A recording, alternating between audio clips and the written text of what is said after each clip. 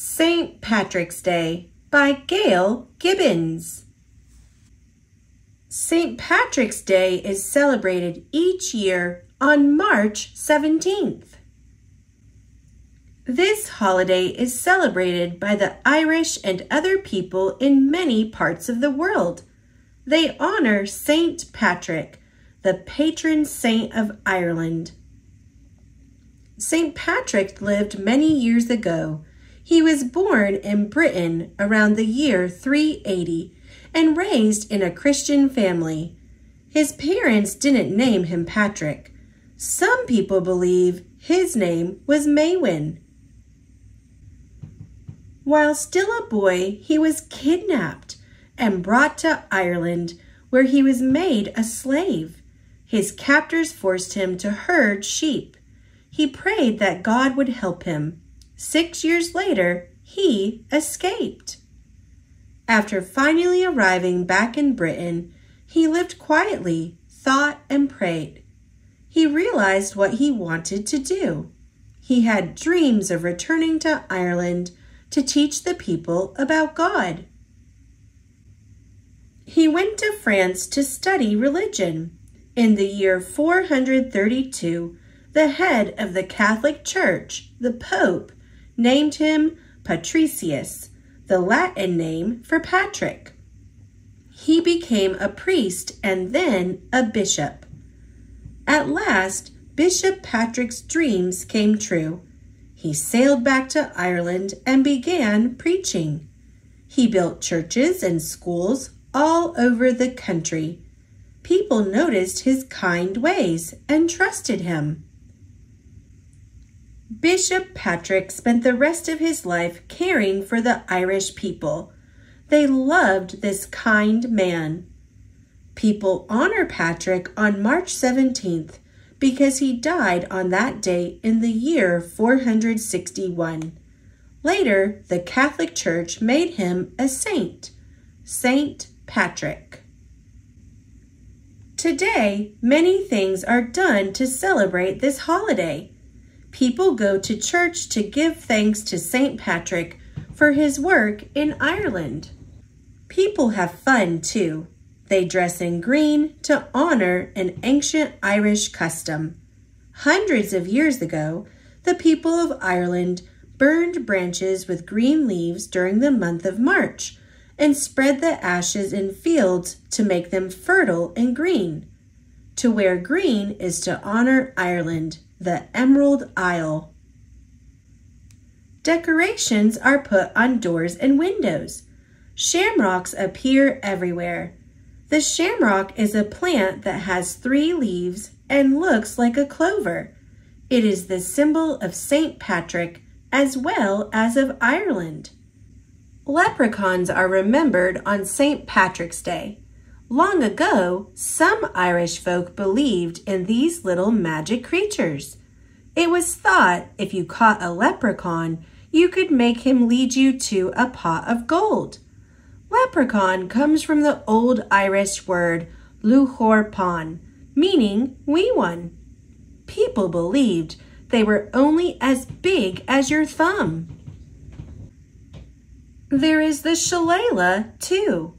In Ireland many years ago, there was an old oak forest called shillelagh. The Irish liked to own a sprig of shillelagh, a short oak club from the forest. Often people decorate shillelaghs with green ribbons. The harp is one of the oldest musical instruments and has been popular with Irish people since early times. It serves as another St. Patrick's Day decoration. On St. Patrick's Day, people may give cards to their families and friends. People also make cakes, cookies, and goodies to share with others. Some people give flowers. Others wear green carnations or pin shamrocks to their clothes to celebrate the holiday. There may be St. Patrick's Day plays, too. Some families and friends have quiet times together in remembrance of St. Patrick. Often there are meals to share. St. Patrick's Day parties are given too. It is fun to sing Irish songs, dance Irish jigs, and play games. In many places, there are St. Patrick's Day parades. Flags flutter in the wind. Pipers and fiddlers play Irish tunes. There are green hats, people in costumes, green banners, lots of green. The first time St. Patrick's Day was celebrated in the United States was in 1737 in Boston. Each year, the Irish and many other people love to celebrate St. Patrick's Day.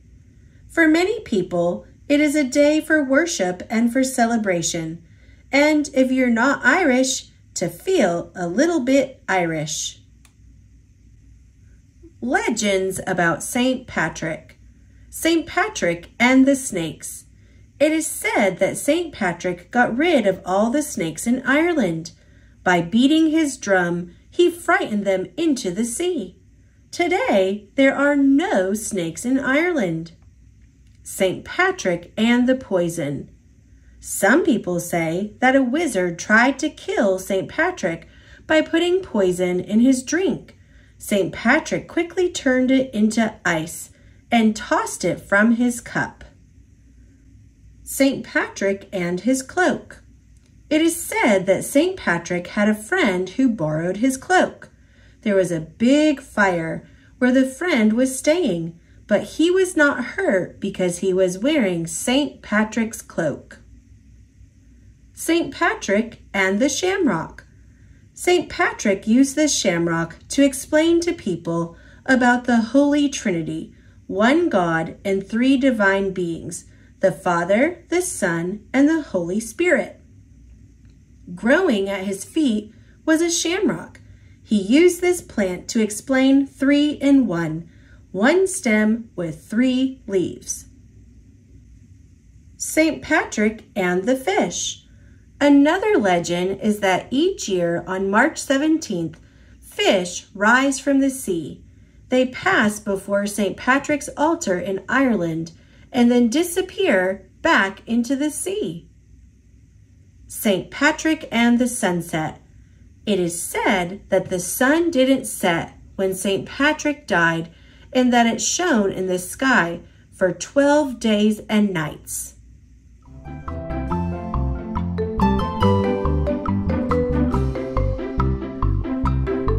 Thanks for watching. Click subscribe. See you later, alligator.